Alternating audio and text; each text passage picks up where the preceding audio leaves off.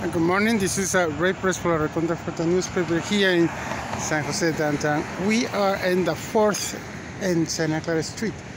We're looking over there, the Twin Towers in the corner. Yeah, but the big sign next to it is going to be opening by next month in October, the new Starbucks. Well, let's go back to the recall elections. Governor Gov.Newsom is confronting today is election day. He has more than 61%, 61.3%. And the versus 37% recallers. In the polls, he is in good strength. He is President Joe Biden, made a stop, on yesterday in Sacramento, and in order to support the recall election campaign for Governor Gov.Newsom.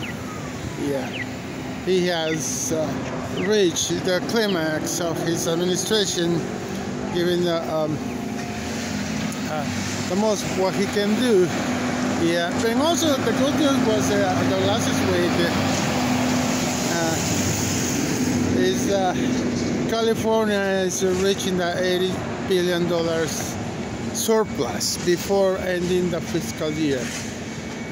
But also the good news was all the students, all the children, who are in the schools, they have a free lunch program sponsored by the Governor Gov.Newsom from California. 6,200,000 children, California children, are enjoying that. Is a very extensive program for everyone, which is good. There's a lot of savings, and also he's fulfill his promise, Governor Ray's campaign to take care of the children of California since childhood in education. $123 billion for the next decade for the education. Since even from the preschool, even perhaps in 1 year previously, until college and university. It's a great achievement. The 2 years of freshman free community college, and for all California states, free tuition, great achievement. But also is the rent control, the 5% for all California. Many people don't know about it. We have to have, put in the scale and the balance what Governor Gov.Newsom has been done all this, and the success, the success of the COVID-19 general immunization here in California. Governor Newsom is doing a great job. The success is coming not only just for a few months, it comes for the whole pandemic. California in this time has more than 49,200,000, almost 50 million doses given, and we are in 57.2%.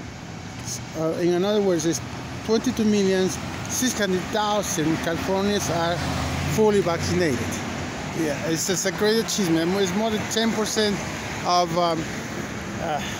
the United States general immunization. Is more than 178 million Americans are fully vaccinated in the whole states, in the 50 states. Today is a great day. Most of the people, believe so. Talking with them, Governor Gov.Newsom have to keep going. In Sacramento's office, in probably the next 4 years for the re-election. President Joe Biden, and also the Vice President, the Senior Senator Kamala Harris, was also giving a great support to the Gov.Newsom.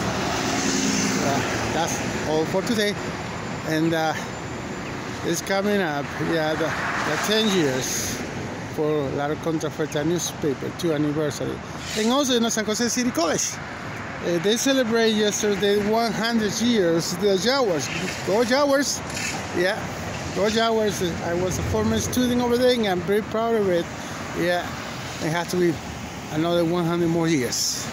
Thank you very much. This is a reporting for La Contra Oferta newspaper. Ray J. Perez, San Jose, downtown California, United States. We had to talk about the gas next time. Thank you.